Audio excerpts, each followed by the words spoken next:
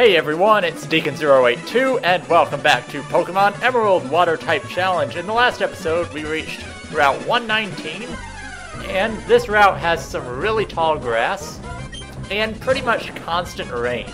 And what this constant rain means is that we can send in pretty much any water type and just dominate with Surf.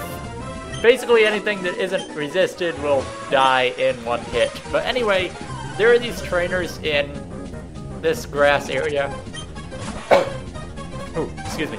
And they are called the Mimic Circle. And what they do is they just walk around kind of weirdly, and they'll attempt to mimic your moves, but they can only do it if they can see you, which means that it's actually really easy to engage them in battle. But they're everywhere, and they mostly have bug Pokemon, so they're pretty easy to take out, and once again, with the rain, it's really easy. So, I taught a few moves, well, I learned a few moves off screen, because I did a little bit of training to get Paul up to about, why am I saying about? To get him to exactly 26. And I did the same training for Taiwan.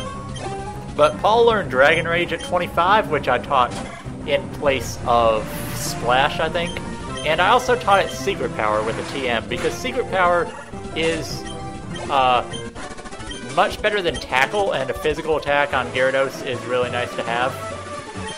So, I might not show it off here just because it's so easy to take things out in the rain, but it has a different effect based on where you are. Like, I guess I'll show it right now.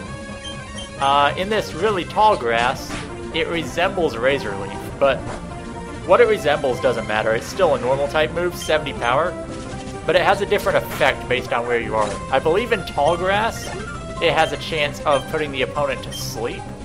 In normal grass, it has a chance of poisoning. It can make them flinch in certain areas. It's just a really useful move, and it's a 30% chance. Like here we get sleep, so that actually makes Secret Power the only move in the game with a secondary effect of sleep, which is really nice. It's before Dark Void came out in Gen 4.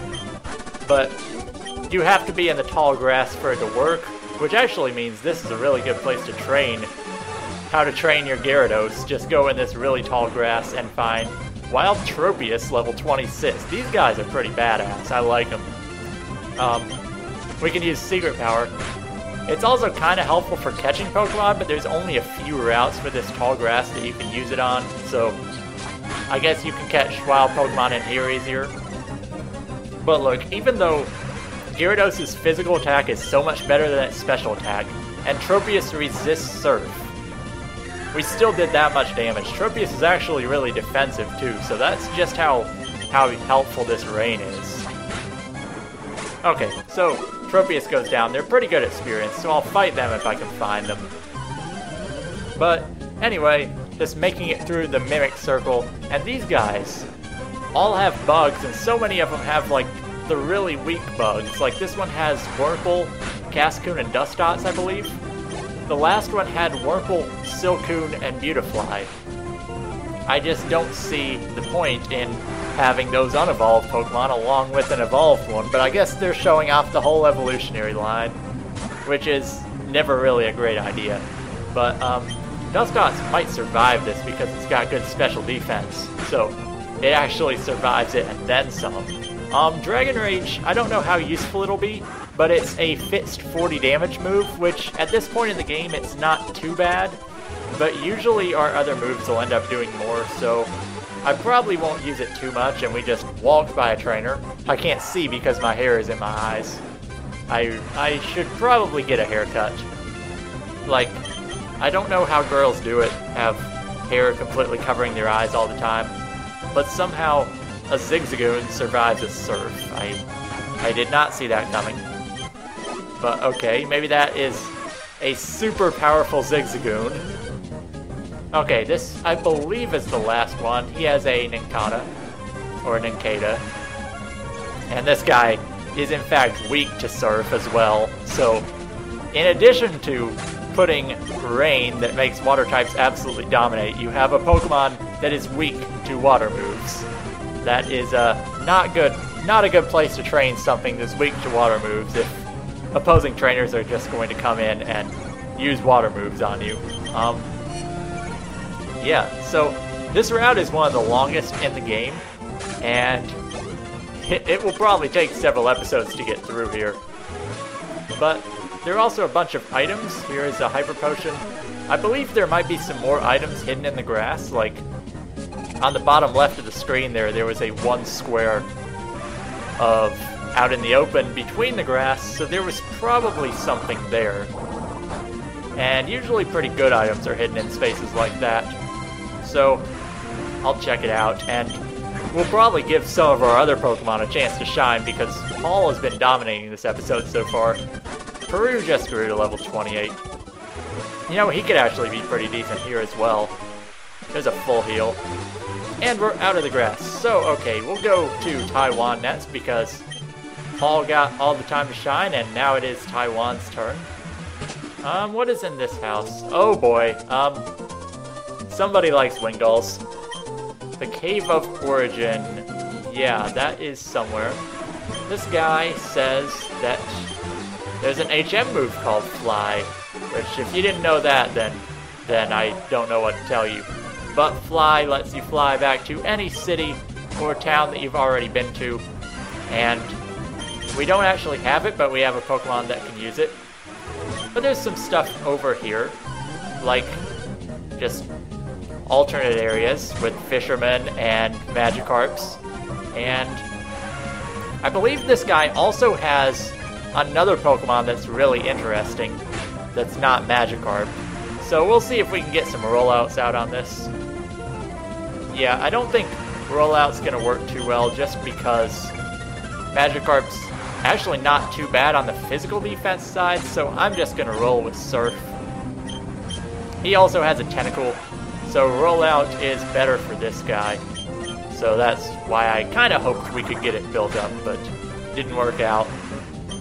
As long as he doesn't poison us, we should be fine, because this might die in 2 hits. Yes, it does. That is pretty good. And next up, yes it is. He has a Feebas.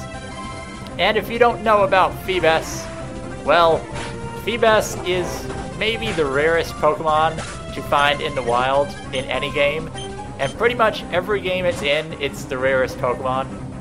And that guy has a Feebas. You can actually find them on this route, but I am not going to try for a while just because I don't feel like spending that time right now. But how to find Feebas? I'll probably spend an entire episode covering it, but you need to fish on this route, and there is a chance of finding Feebas in pretty much every square of water on this route, but the problem is you're not going to find him. But Abigail won't find him either because all of her Pokemon get away from her. Okay, up here. Now, you've probably noticed some of these larger trees on the routes, if I can get away from this Oddish. And these trees are actually used for making secret bases. They're actually giant clumps of grass, but now that we have secret power, we can actually dig holes in here and make our own little secret bases. So I think I'm gonna choose this one because it's in a kind of isolated spot. Off screen, I picked up a few items for decorations. Basically, you have to have some kind of table of sorts to put decorations on because it won't let you set them on the ground because they'll just get dirty. So let's get a few bricks out here, try to arrange it kind of evenly.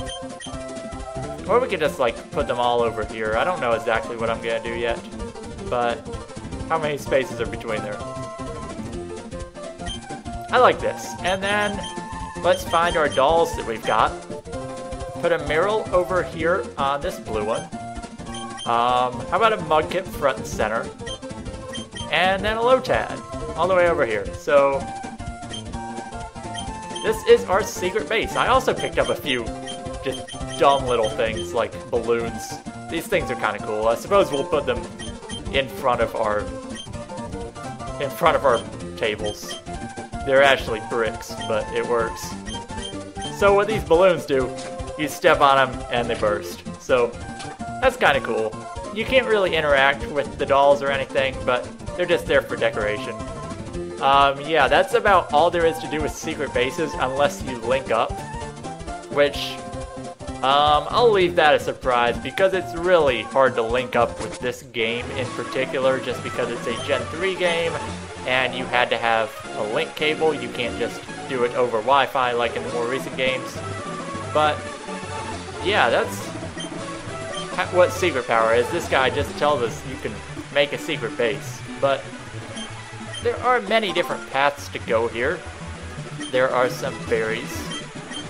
I think we'll head this way. Nope, there's just another secret base place. Now, if you have the acro bike, you can actually take a little shortcut over here, but we can't really get across there, so we'll have to come back later with the acro bike.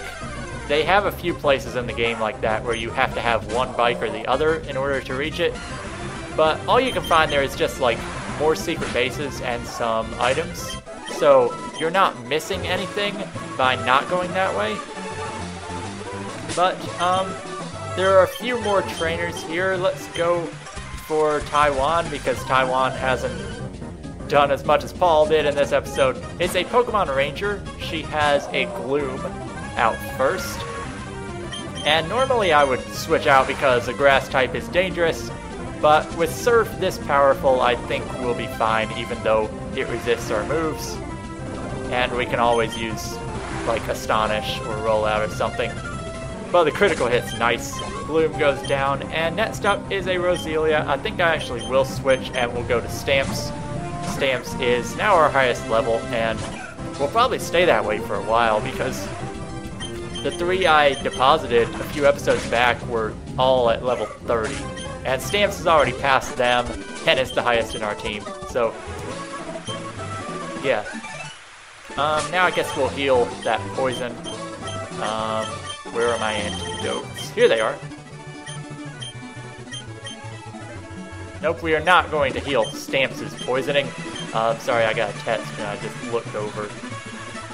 Alright, here is another trainer. I actually didn't want to fight this guy because I have a feeling we're going over on time, so I think we'll stop after this guy.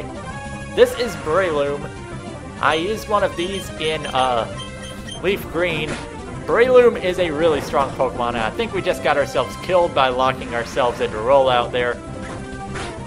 Mach Punch is very powerful, has priority, but the easy way to deal with these is to just have a flying type attack, because Breloom is grass and fighting, which means it's 4 times weak to flying, which makes it really easy to take out. So, this guy wants a rematch, but I think we're going to end this episode here, because if we look at our map now, as you can see, we're about halfway through this route, and there's still a ways to go. We'll pass the Weather Institute, which is a nice landmark, and eventually we'll reach Fortree City, which is a really nice place if you haven't seen it. So, this has been Deacon082 with Pokemon Emerald Water Type Challenge, and I will see you guys next time when we continue our trek towards Fortree City.